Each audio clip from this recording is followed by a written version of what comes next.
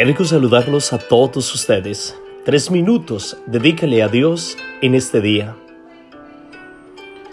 En aquel tiempo un fariseo invitó a Jesús a comer. Jesús se fue a la casa del fariseo y se sentó a la mesa. El fariseo se extrañó que Jesús no hubiera cumplido con la ceremonia de lavarse las manos antes de comer. Pero Jesús le dijo: ustedes los fariseos limpian el exterior del vaso y del plato. En cambio, el interior de ustedes está lleno de robos y maldad. Insensatos. Palabra del Señor. Gloria a ti, Señor Jesús. El texto de hoy nos lleva a reflexionar en torno a las miradas. Yo que veo, yo que miro. Y es lo que hoy nos lleva el texto a comprender. Nos damos cuenta que la mirada del fariseo es una mirada frente a la ley, frente a los preceptos humanos, frente a las cosas culturales, frente a la realidad de su raciocinio, frente a la lógica que él podía percibir. Y muy probablemente muchos de nosotros tenemos ese tipo de miradas. Solamente vemos lo terreno, lo humano, lo lógico, lo que puedo percibir con mis sentidos, con mi razón humana. Y muy probablemente actuemos, nos movamos y realicemos acciones de acuerdo a esa mirada. Observamos que muchos de los conflictos que nosotros tenemos tienen que ver con eso. Porque alguien me dijo esto o alguien me realizó esta acción que a mí no me gustó y entonces entro en conflicto. Y ese modo de ver las cosas nos lleva a estar a veces tristes, afligidos, a estar en un mundo que desafortunadamente nos roba la alegría, la felicidad. En cambio, vemos la segunda mirada, la mirada de Jesús. Ustedes limpian el exterior del vaso y del plato. En cambio, el interior de ustedes está lleno de robos y maldad. Insensatos.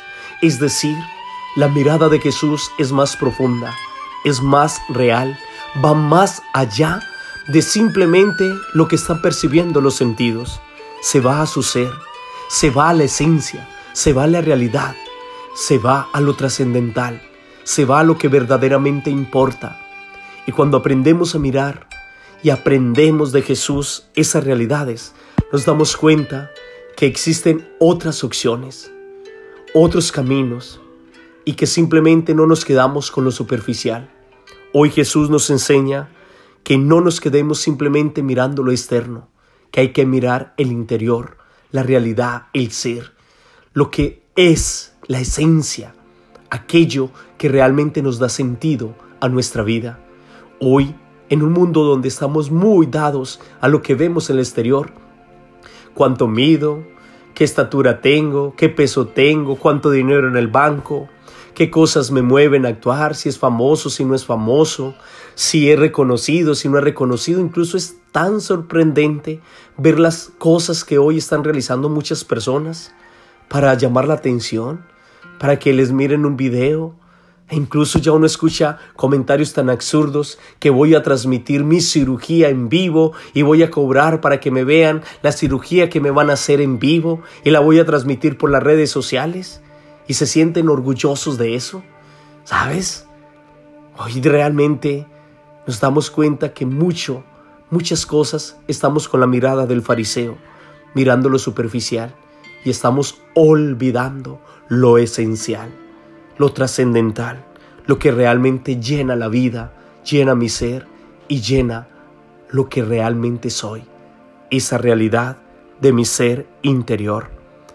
Hoy aprendamos de Jesús a mirar más allá de lo simplemente superficial. A todos ustedes, una bendición muy especial en este día. Y que sea el Dios Todopoderoso que nos acompañe y los proteja en el nombre del Padre, y del Hijo, y del Espíritu Santo. Amén. Dios te bendiga.